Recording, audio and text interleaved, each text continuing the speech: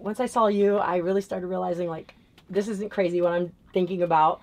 People are already doing this. I knew people were full-timing for years, but then I started realizing you don't have to be in an RV.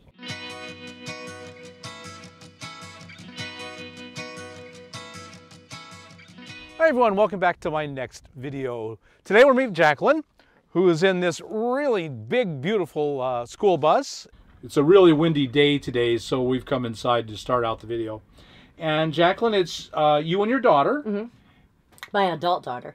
So that's the reason for the big bus. It's 38 feet long, and we wanted to go full time and travel together, but we didn't want her to have to, me have a bedroom and then her have to put the couch up and down every day or things like that. I wanted her to feel like she had her own space. So that's the reason for the big bus. It was empty and we were able to custom build it the way we wanted to. Right. With 2 bedrooms, 2 offices, everything. We both have our own space. And that's really important with an adult daughter. Yes. I mean, that's just really important. So she has her own bedroom. That's mine. That's the bigger yours. one. You get the big one. That's the bigger one. Oh. I drive. I told her when she learns to drive, then she can choose where she lives. Oh, okay. And she gets, we'll see in the bus. Yeah, yeah. Okay. She's up front. Mm-hmm. Good, but she is still hers. Yes, that's hers. the main thing that counts. Yes, and she gave me a list and said, you know, if I'd really want these things, or these are the kind of things that I loved when I lived at home. So that's what we incorporated into her area. And it was hard at first. We moved her bed around a couple different places to get the right feel. And we finally got in a spot where she really loves it. And then she started saying, okay, I'd like a desk area or I'd like some storage. And so that's what we do along the way. So we kind of did the front first and got her settled. And then the big kitchen and then off to my room to finish up soon. So were you living in the bus in this process? We started off, we left, my son graduated, so we left the house. And I moved into a 24-foot party bus. Right. And we did that for a whole year. And that got kind of cramped and small. So I knew I was going to get the big bus eventually. So we moved into the big bus. So actually, we were moving 2 buses at the same time every day. She doesn't drive, so I had to do it. So I would take one down the road, drop it off, ride my bicycle up the hill, get the big bus, take that down the hill. And everybody in the neighborhood would watch me do all this. And they were just wondering what was going on. But eventually they saw the big bus getting painted and, you know, decorated and things like that. And then I parked the little bus once we were able to move everything in here. And so where were you living? Well, in Huntington Beach, California. At RV parks or? No, we're boondockers. Okay. We're urban dwellers. So during the day, I'll park at the state beach or one of the local parks, and there's no problem with that. You can always park during the day, as long as you leave on time at night and you're out of there. At that one moment, our local Walmart was letting us stay there, so I thought that was a really good time to get this done. So during the day we'd be at the park, and then we'd go down to Walmart at night, and then I'd go get the other bus, take that to Walmart.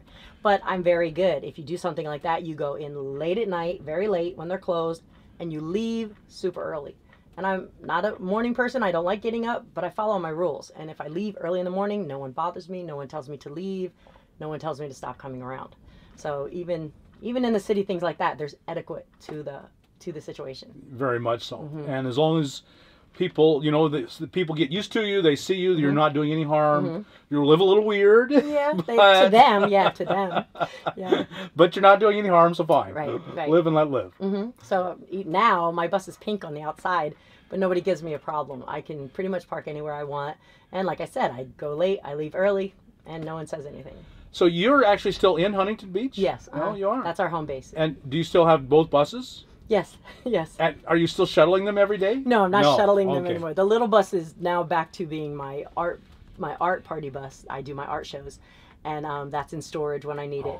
And I'll go home, park this at the beach, drive over to the little bus, get it, go work, put it back in storage, and then go get this bus and go home, wherever home might be that night.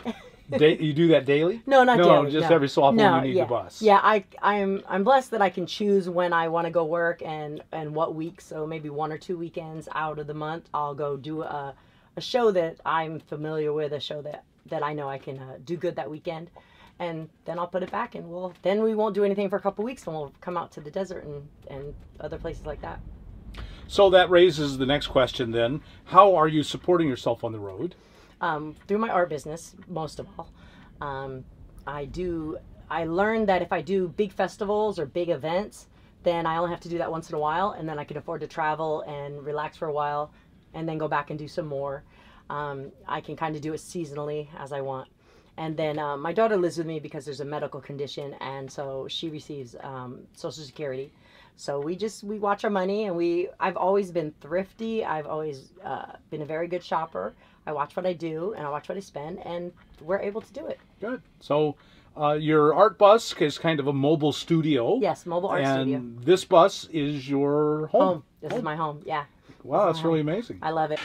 Now, we talked about your art, but we didn't describe it because it's awfully hard to describe. But here's a really wonderful example. Thank you. Can you give us just a quick overview of your art? This is called Ebru art. Ebru is a Turkish word that means cloud art.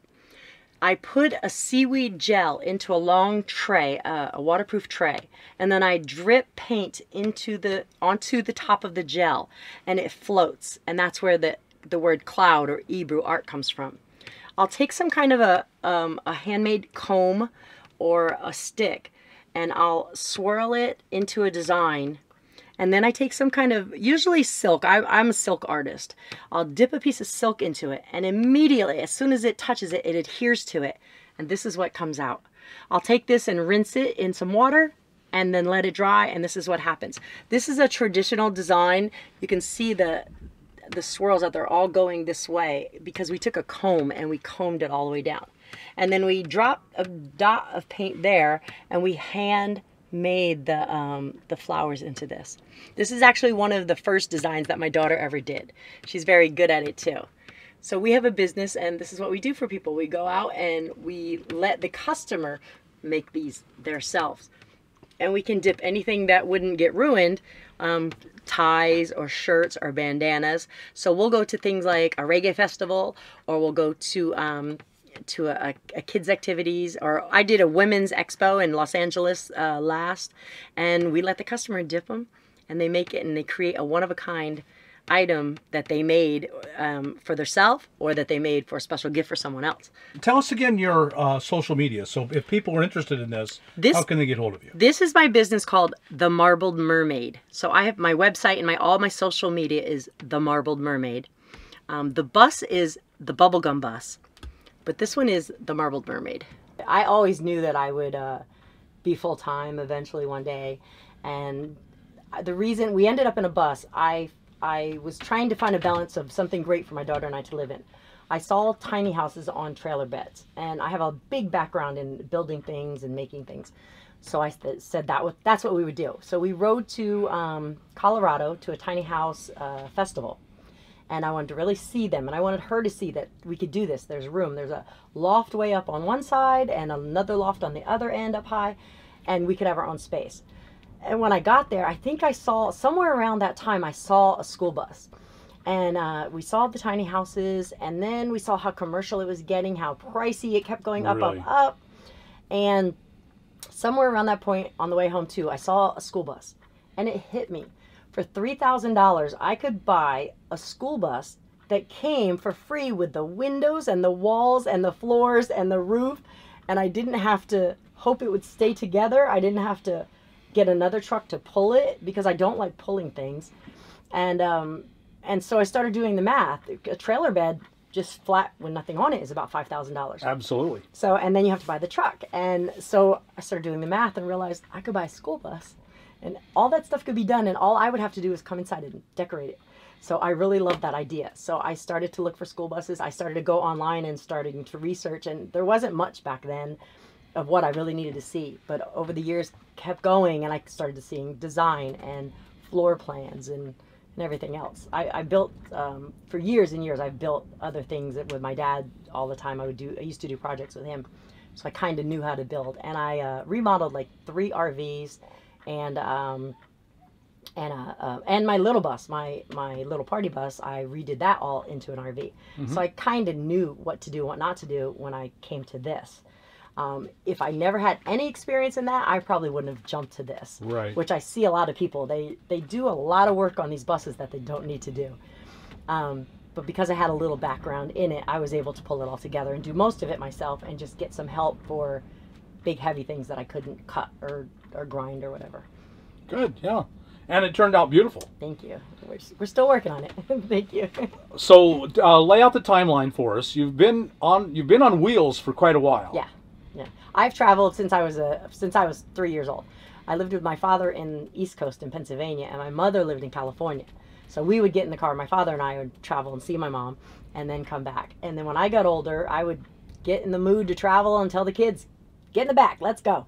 And we would go across to California, see my family there, and go back. So I've done that. I know Route 80 and Route 40 like the back of my hand. So that was always in me. Right before I moved out in the city that I lived in, I did some research. I went out at night with the car. I looked around to see where people parked, who was doing what. I could see people that lived at the beach area for 10 years. I could see that they left late and they came early. I would kind of watched the routines and how things worked before I just jumped out there. Mm-hmm. And then I took the party bus and I would go for a couple of days, and I would do it slowly, little by little. Then big breakthrough, to really believe that I wasn't crazy, that I could really do this, I started watching this guy on YouTube. Some weirdo? Some guy that just had common sense, just laid it out as it is. And not a big fancy stories, just how life is. So it just all kind of wrapped up in the tiny house, and then seeing a bus and watching your YouTubes all the time, and seeing that you could go to boondocking in BLM land. That really made a big breakthrough. And so we left 2016. We left the house in the little bus. The end of that year, we came to Quartzsite, and we went to the LTVA, the long-term visitor area, and we stayed there for a couple weeks. And I really got the peace that I needed then. Then it kind of all fit and said, yes, you can do this. You can do this long-term. You can afford to do this. And my daughter can have fun. My daughter just wants to be on her phone and go to the mall. But I was able to make it fun for her out in the wilderness and out in the desert and different places that we go. Or we'll go to the river, and she jumps, the dogs and her go in the river and have fun. So we're still learning, and we're still going to different places, but we're making it fun. Yeah. So now the adventure is making sure we can get the big bus into locations and learning Yes. where to go and things like that. The big bus isn't a problem in the desert. No. It's a bit more of a problem in the national forest. Mm-hmm. And you've done that. You've dealt with that. Yeah. We stopped at the National Forest office, and I showed them a couple places, and I said, "Can I get into any of these places?" And quickly they told, "No, you can't drive in this one. No, you can't fit in that one." And then the third one, "Yes, you can fit in there easy." So we did that. I also noticed that I got lucky and got a map from AAA, and it had all the federal lands on it. Mm-hmm. And it had one column in it that said what size rig you can fit in there. So I look for stuff like that. I look for a map that has the length of the RVs, or I'll go on the California website for the state parks, and I'll look somewhere in there. It's kind of hard to find, but somewhere in there it'll have a graph of the length of the RVs that can fit into those sites. Mm-hmm. So I know the places I can go where I can fit the big RV. So that's this year. I'm going to do a lot more research. I might even put it on my website. Make it easy for people. You can fit in these. You can fit in this one. You can't fit in that one. Very good idea. Yeah, that's kind of what I want to do. That'd be a really good idea. Very helpful for people. So you're on social media. Yes. So very tell much. us on your social media. The bus is called Bubblegum Bus. So I just started my YouTube, and I have Bubblegum Bus for my YouTube. Instagram, if you can find me under Bubblegum Bus for all of those. And the website too will be bubblegumbus.com. I haven't got to that yet, but I'm really going to put our travels and a blog on there, what we do, where we go. We're a little different than everyone else. Mostly, like you said, it's a husband and wife. They have one bedroom, they sleep together, they know each other's routine. We are total opposites. Some kids are just like you, and then you have those other kids that are like their fathers or somebody else, right? Well, my daughter and I, we love each other dearly, but we're total opposites. So we have to try to make things work the way we do it.